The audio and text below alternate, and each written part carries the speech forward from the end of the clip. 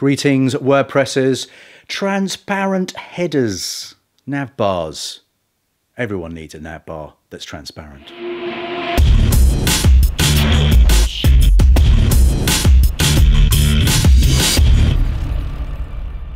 Jakson here. Welcome to the channel. This is indeed where I share my tips, tricks, and tutorials, philosophies and general ramblings all about WordPress. And if you love a bit of WordPress and you are new here, I do encourage you to subscribe. All right, so this is another one of those short, super quick tips. It's part one of a part two. This is about transparent headers, getting your header transparent so you've got a nice transparent header over on top of your hero image and all that stuff. Well, you know what I'm talking about.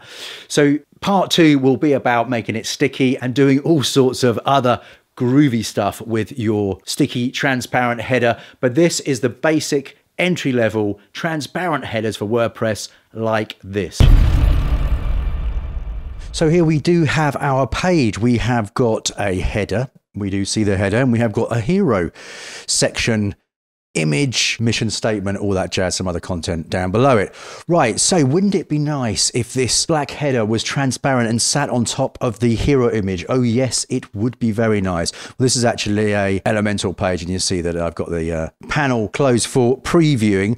So let's go and see what we can do now that all this is done actually in the header. So we're going to go to our header template, which I've got open on this tab here. And here is our header. And indeed, we do have a black background on our menu. Let's go and see what we can do to make this all nice and transparent and sit above the hero. So we're going to select the section. First thing you want to do is check the minimum height. If you don't have a minimum height, stick one on there because we're going to need that figure in just a second, like as in this second. So go to the advanced tab, uncheck the link on the margin, and we're just going to start putting a -8 in there, add a 0, and that's our -80 bottom margin. Now what that does, it drags the menu down by 80 pixels there, and so therefore it will sit on top of the element, the hero section, then it's getting dragged down above. Anyway, so let's update that. Oh, the other thing we'll need to do is put the Z index to 1. That will make sure that it's definitely going to sit above the section. Let's update that. Last job, let's turn the background to transparent just by clicking the clear button on the color select. Update that. Let's go back to our home page, give that a refresh, close that panel up, and there we go.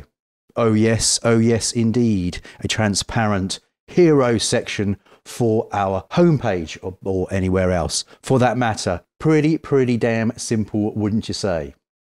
So there you go, transparent headers, quite easy with a bit of Elementor action. Part two, up and coming, that'll be literally the next vid. So if you've got any comments, thoughts, or other business, stick all that stuff in the comments below. And until next time, I shall see you later.